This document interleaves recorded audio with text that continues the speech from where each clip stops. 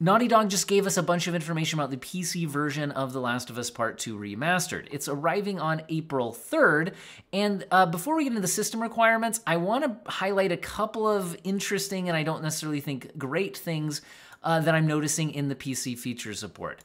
Notice how this reads: NVIDIA DLSS 3 Super Resolution support, AMD FSR 3.1 and FSR 4 support with upscaling and frame generation. It would be easy to breeze by this, but notice that with FSR 4, they're saying and frame generation, not just upscaling. Whereas with DLSS, they're specifically saying super resolution support. That would be the upscaling. So as this reads, it sounds like this game might feature FSR frame generation, but not DLSS frame generation. Now, AMD and NVIDIA have made all of this a little more complicated to parse based on branding frame generation and upscaling under the same headings as DLSS and FSR, despite frame generation and upscaling not at all being the same things. But again, as that reads, it seems like FSR frame generation confirmed, DLSS frame generation being specifically and explicitly left out. Interesting. Now, before you're too upset, on an NVIDIA GPU, you should still be able to use DLSS super resolution and FSR frame generation, because as of the FSR 3.1 update, AMD did decouple the frame generation from the upscaling pathway. So as long as the game has implemented their UI properly, it should allow you to mix and match the upscaler with the frame generation. But that doesn't excuse the fact that if it really doesn't have DLSS frame generation support but does have AMD's, I kind of question that choice for development. Seems a bit odd, and I'd question it the other way around as well. I think that these are main features that PC gamers expect, and they should support it from both brands. Nice to see FSR 4 support explicitly called out here, though. That's definitely good to see for AMD GPU users on the new 9000 series. Anyway, they're just going into some stuff about uncapped frame rates and whatnot, which is good to see, but you know, not every PC release does have uncapped frame rate when it's coming from the consoles. You know, it's these things like Elden Ring that lock you to 60 FPS, so it's good to at least see that's available. They also mentioned direct storage support, which can be a good thing, but I've actually seen some games with direct storage support not perform super well in certain situations where I'm curious if doing GPU decompression is actually impacting performance in a negative way, so we'll have to see how that plays out here. The other main PC features I think worth calling out is that they are explicitly calling out support for not only 21:9 aspect ratios, but also 32:9 and even 48:9 resolutions, with compatibility for triple monitor setups, etc. So they are showing that on the PC version you can get a super ultra-wide experience, which is cool. Not every game supports that natively, so that's good. They also call out remappable controls, DualSense controller support, all of that good stuff. Now, let's get into the PC specs. So this does seem to be a pretty good chart as far as letting us know how things will go, as long as performance actually lines up with this. If you're interested in me benchmarking this game when it comes out, go ahead and let me know in the comment section. I also generally use my PC system requirements videos kind of view count to decide whether benchmarking a game is worthwhile, because that's a much bigger time investment. So if not a lot of people are watching the system requirements, I'm going to assume there's not a lot of interest in benchmarking, but you can also let me know in the comment section. Now, notice that they've broken this out as the graphic setting, resolution, and frame rate that you will hit with certain hardware. That's great, because some of these charts still don't do that, which is incredibly frustrating. Now, that doesn't always guarantee that these charts end up being accurate, but at least there's that. Now, this is saying that to play the game at low settings, 720p 30 FPS, they are only asking for a GTX 1650 or a Radeon RX 5500 XT. That is not a big ask. Like, if we go to the GTX 1650, that's a 4GB GPU from back on April 23rd of 2019, but as a 50 class GPU, this is definitely at the lower end of the spectrum. Its launch price was $150. So they're not asking for that much here to get in the door. Now, if your GPU isn't one of the ones they mention, I will link this in the video description. This is TechPowerUp's relative performance chart. To be clear, this does not necessarily line up with the performance you will see in this particular game. This is more like ballpark average figures, and some games perform better or worse on certain GPU architectures than others, but this should give you a general idea. If the 1650 gets you 720p 30 FPS low settings, then we would expect cards like an RX 6400, an ARC A380, although sometimes Intel over or underperforms in various games, an Radeon RX 470. These types of cards would be similar. And if we scroll up to more powerful cards like a GTX 970, if it has enough VRAM, that kind of a situation, GTX 1060 is actually more powerful than what they're listing here. So again, you can kind of get an idea of what you would expect. That being said, these system requirements charts do not mention anything about a use of upscaling to produce these numbers. However, I certainly have seen system requirements charts that are actually including upscaling for these frame rate targets, but they don't explicitly state that in the chart. So without benchmarking the game myself, I'm just gonna have to leave that as an unknown. It's not saying it's using upscaling, it's saying it's using the low preset. But in some games, the low preset includes upscaling, so hopefully it doesn't, but I do just have to mention that that is always a caveat when reading these charts. 16 gigabytes of RAM, Windows 10 or 11, storage 150 gigabyte SSD. Notice it does say SSD, it does not say hard drives are supported. Some games that say SSD required actually end up running okay on a hard drive, but that's not always the case, so do keep that in mind. Also 150 gigabytes, that's a big download. The CPU is also not super demanding here.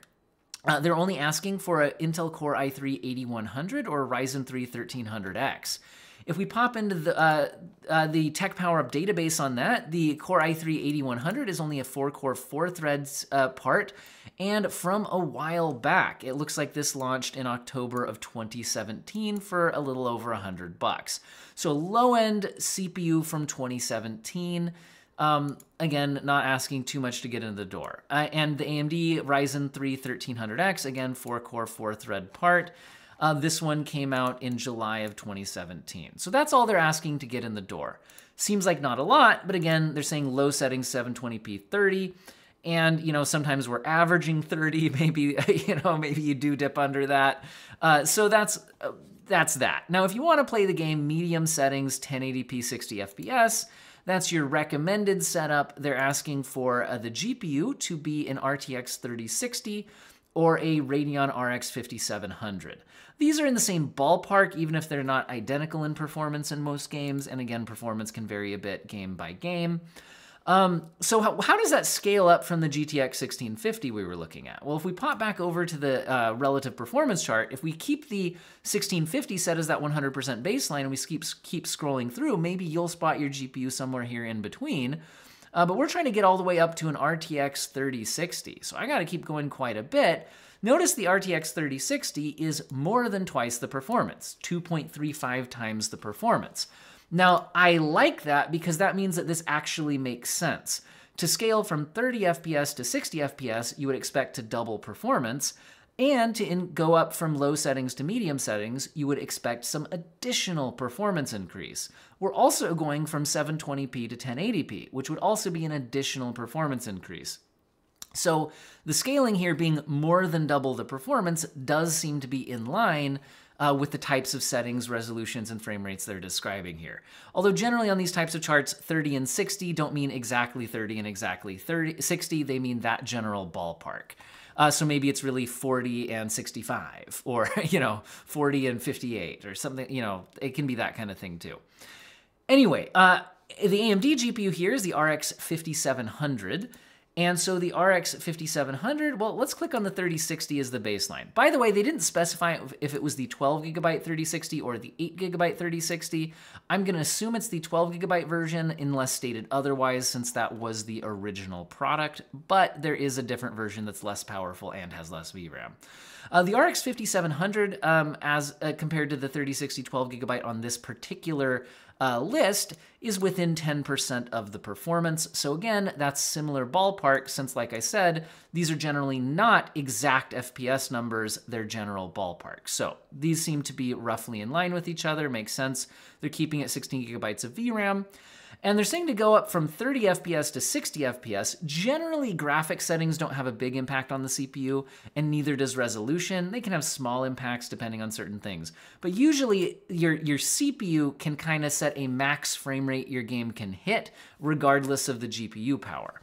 So, to go from the 30 FPS settings here to the 60 FPS settings, notice they are going up from an i3 to an i5, but staying in that same generation of CPU.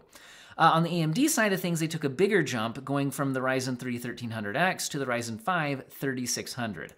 A Ryzen 5 3600 in many games is similar performance to the CPU in the PlayStation 5, although not in every game. It's the general ballpark though. And considering this game, Last of Us Part 2 Remastered has a PS5 version running at 60 FPS plus, that all seems to make sense to me. If we want to look at those CPUs a bit, again, the Core i5-8600 is now jumping to 6-core 6-thread, although we're still from that same 8000 series generation, so this was a February 2018 part that came out at $200, but that was 7 years ago. The Ryzen 5 3600 is 6-core 12-thread part, and this is a bit newer in July of 2019, coming in around that $200 price point, but again, still about 6-year-old kind of mid-range part. Now, they're saying for the high settings, staying at 60 FPS, but going up from medium settings to high and from 1080p to 1440p. So we would expect a GPU increase to increase the resolution as well as the graphic settings. They're suggesting going from an RTX 3060 to an RTX 3070. Notice the 3070 is an 8GB graphics card, and so that is indicating that the high settings at 1440p probably are okay on an 8GB graphics card. Again, have to benchmark the game myself to be sure. The original The Last of Us PC version was heavy on the VRAM at the highest settings. So, but I think usually when you did turn down to high instead of ultra, or whatever they called it, maybe they called it very high in that game, then the 8GB tended to be okay. So if I'm remembering that correctly, it's been a while since I benchmarked that. So anyway, something to keep an eye on. The AMD GPU there is the RX 6800. If we scale up the relative performance chart, again, if we leave the 3060 as the baseline, again, maybe you'll spot your GPU somewhere here in between, they're saying to go up to 1440p high settings, we've got to go up to the 3070. That's about a 50% performance increase that they're asking for there. Well, we're going from 1080p to 1440p, a 50% increase actually makes a lot of sense there. Also going from medium to high. This seems in the line of realistic performance demands, especially since the 60 here and the 60 here might not actually be exactly 60, right? These could be slightly different. It's usually just kind of a rough ballpark. The RX 6800 is in the general ballpark of the 3070 performance. It's generally a little bit better, but when you're not ray tracing. Here they've got them within 10% of each other. It has a lot more VRAM, but in situations where the 3070 isn't running out of VRAM and we're not ray tracing, again, similar ballpark. 6800 is usually a little faster, but nothing to push you from like 60 to 120 or out of this general tier. They're also increasing the CPU here to the i7-9700K and Ryzen 7 3700X. That's really staying fairly similar, but increasing the core count a little bit. But since we're staying at 60 FPS, I have a feeling that if these could deliver 60 FPS, these probably can too. It's probably not a real big difference here. The 9700K is 8-core 8-thread, and from the follow-up generation to the 8000 series, October 2018, they supported the same motherboards. They had very similar gaming performance generationally, so that's that. The 3700X from AMD, again, this is jumping to 8-core 16-thread from the 3600 6-core 12-thread, but we're within the same generation of part. This was a July 2019 chip. Now, once we get to, if you want to play at 4K very high, which as Nixie's ports go, and this does have the Nixie's logo on it, that generally is the highest setting available in their games. They're saying 4K 60, so 4K max settings, asking for a 4080 or a 7900 XT. They're also jumping up the processor demands. That seems odd because, like I said, usually graphic settings and resolution don't have a major impact on CPU performance other than ray tracing. And I don't think this game has ray tracing because there's a lot of baked lighting and things like that. So there's that. Anyway, they're calling for the GPUs to be at RTX 4080 and 7900 XT. That's another reason I wouldn't expect this to be including ray tracing, because these would generally only be in the same tier if you're not using ray tracing. Usually the 4080 is a bit more powerful than the 7900 XT, but not wildly so. So if we go up and look at, okay, we're going from 1440p 60 with an RTX 3070, and then we want to go up to 4K, which is a lot more pixels, and also increasing the graphic settings a bit, we have to go up to the 4080. That's almost doubling the performance. But considering we're increasing the pixel count all the way up to 4K, as well as the graphics increase, again, that sounds fairly reasonable. Now, if I set the 4080 as the baseline, then the 7900 XT that they were listing there is, again, within 12%. It's generally slower than the 4080, but we're not talking so much wildly so that it's unreasonable to say that they'd both be giving you a similar frame rate here. They're also asking for 32 gigabytes of RAM now. Curious if that's actually necessary. Sometimes in system requirements charts, the CPU and RAM stuff increases when they just test out a higher end system, whether or not those things are actually needed, and maybe it's just the GPU that's actually needed. That is most of the information that we had here. They are also mentioning adding some new characters to the roguelite version of the game called No Return, which I haven't played yet. I'll be interested in maybe trying that out. They've got different play styles to what was currently available. The PS5 version of the game will have those characters added with a 2.0 update as well, which you could then unlock through in-game points, if I'm understanding the notes here correctly. And the last thing that they mention here I think is worth pointing out, which is that PlayStation Network account requirements have been controversial on the most recent PlayStation PC ports. However, they are saying that the PlayStation Network account is not required here. So they are saying that it will support PlayStation Overlay and PSN trophies with an optional account for PlayStation Network login. They're saying, while not required, those on PC who do sign in with their account for PlayStation Network will also gain access to 50 in-game points to activate bonus features, as well as a new skin for Ellie featuring Jordan A. Munn's jacket. I think that's actually the thing that you can unlock on the PS5 version. Maybe the characters are automatically added. Anyway, but the point is, regarding the PlayStation Network login. So this is... I think this is good. What I'm curious about, though, is if they've solved the issue of just not selling the game in locations where you can't log into the PSN.